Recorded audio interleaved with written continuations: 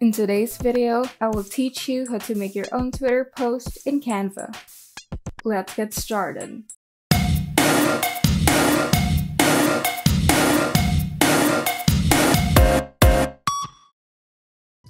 First, open Canva, and in the search bar, type in the keyword Twitter post. Here, there are thousands of templates to choose from, but you can filter out the designs by enabling the style, theme, pricing, and color scheme filters on the sidebar. You can also create your own design by clicking on the plus icon on the first row. But once you found the right design, you can now customize it.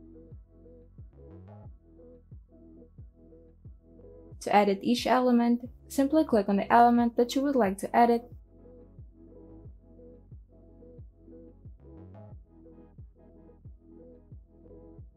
And in the sidebar, there are different tabs to customize your Twitter post. In the Elements tab, you can add different graphics and illustrations. And in the Uploads tab, you can upload your own photos, such as your brand logo. In the Text tab, you can also select from different text presets available if you can't decide what font style or arrangement to use on your Twitter post.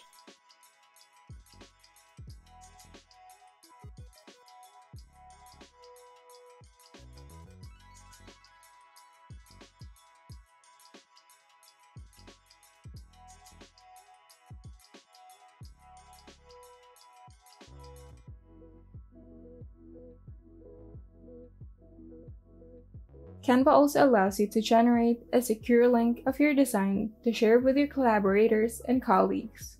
Simply press the share button on the top panel and change the access options.